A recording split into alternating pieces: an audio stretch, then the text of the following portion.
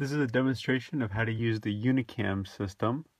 I've taken the parts I need, the boot and the termination.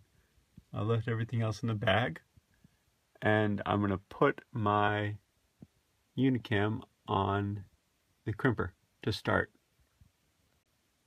Okay, so I got my Unicam on the crimper, and it's connected to my tester, which is just sending out a red light. Lets you know if it's open or if it's going correctly through the fiber. And note that I've taken off all of the coverings that were on the Unicam when it was in the bag. And now I'm going to put the boot on the cable because you don't want to forget about that. I got my boot on my slate gray cable, and I made a 40mm marking, which is the point I'm going to strip to. So for this particular fiber, I use the middle strip tool, clip all the way down, and there's the fiber unsheathed. If you can barely see it, you've got it totally unsheathed. And I went ahead and made an 11mm mark, which will help us later on. Now I'm going to use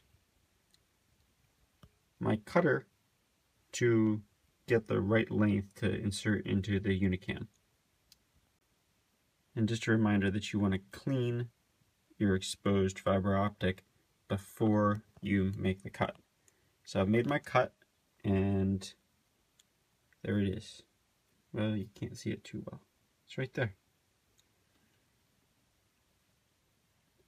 And now I'm going to insert it into the Unicam. So I inserted my fiber into the crimp tool. I have a bow which keeps the pressure forward. You can see the light is out. You can't see the red flashing light anymore, which means the light is going through the fiber as opposed to getting dispersed by an error. And I've pushed the lever down, which is the final step in making sure that I'm ready to go.